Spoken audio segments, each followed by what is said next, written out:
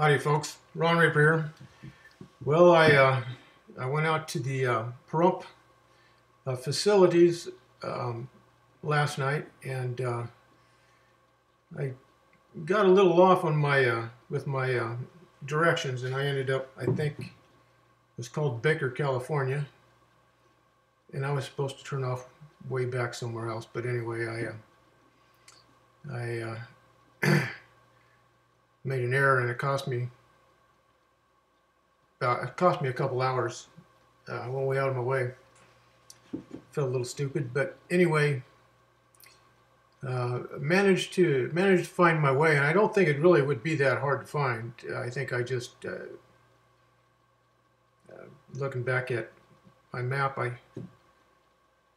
think I know what I did wrong, but anyway, um, I made it.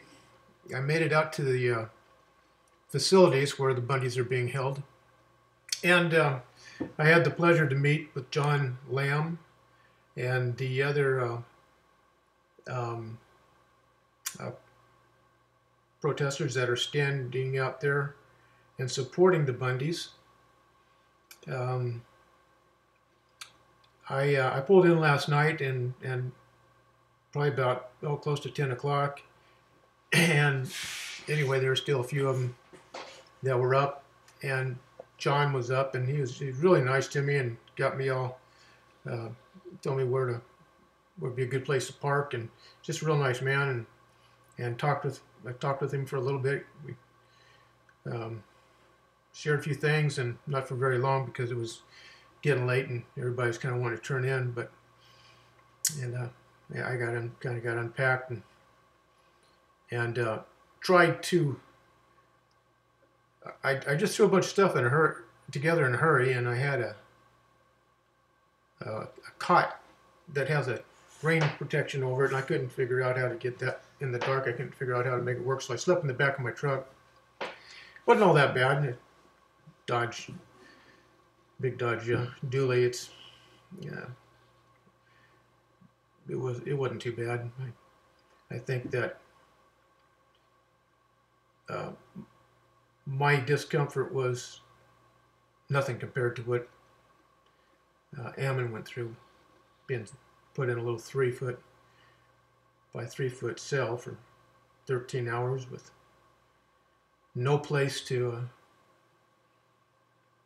go to the bathroom, but right there with his hands cuffed behind him, with his legs, ankles in shackles, and no way to go to the bathroom, but just have to urinate on yourself or whatever else you got to do. What are you going to do? But anyway, and that's after they beat the heck out of him before they threw him in there. And apparently he had a dislocated shoulder or shoulders. I don't know if it was both of them. But anyway, it was a bad deal, and that's why people are up. One of the reasons that people are just up in arms and out there protesting is because of the cruel treatment that Ammon has suffered. An innocent man, that he's not been convicted of a crime. He's being held without bail, apparently, and yeah, I don't quite get it. That he's not convicted of a crime. They're basically torturing him in there, and they haven't given the Bundys a speedy trial. I mean, these guys are good guys. They're standing up for the Constitution. Apparently, that's what landed them in there, and standing up for the constitutional rights of others. And so they've really stood firm, and now the supporters are standing firm for them.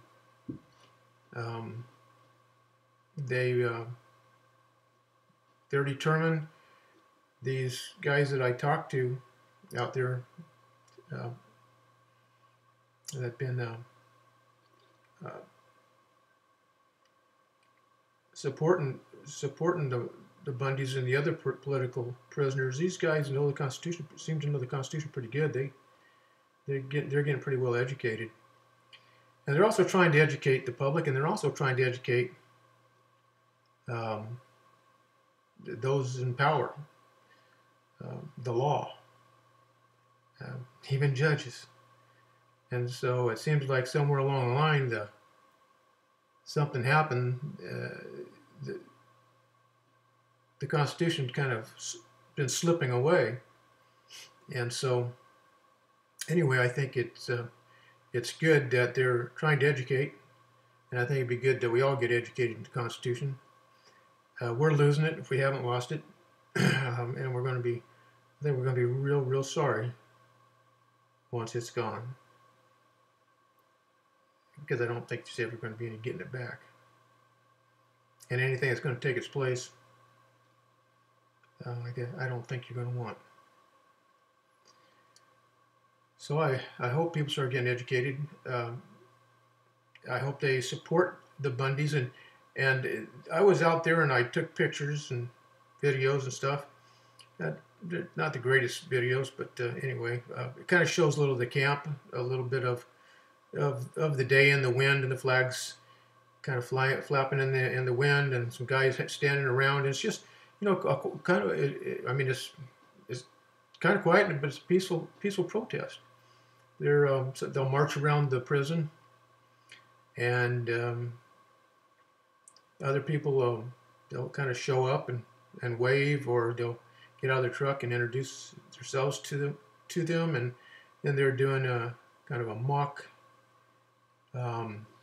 confinement. They would put a volunteer in a 3 foot by 3 foot makeshift cell that they have out there. You'll see in some of the videos, and they'll stay in there for